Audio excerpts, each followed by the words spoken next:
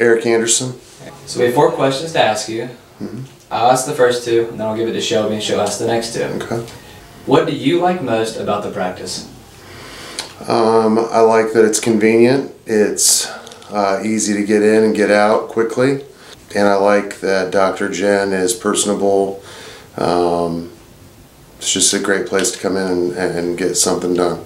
How has your life improved since getting regular chiropractic care?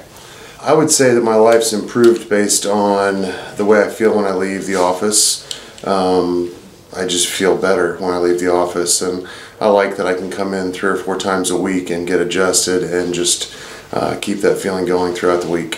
Why do you feel that it's important for everyone in the community to get their spine checked on a weekly basis? I think it's a basic form of health care and preventative maintenance. I would highly recommend people doing the same thing that I'm doing. It's just a good thing to maintain health and balance.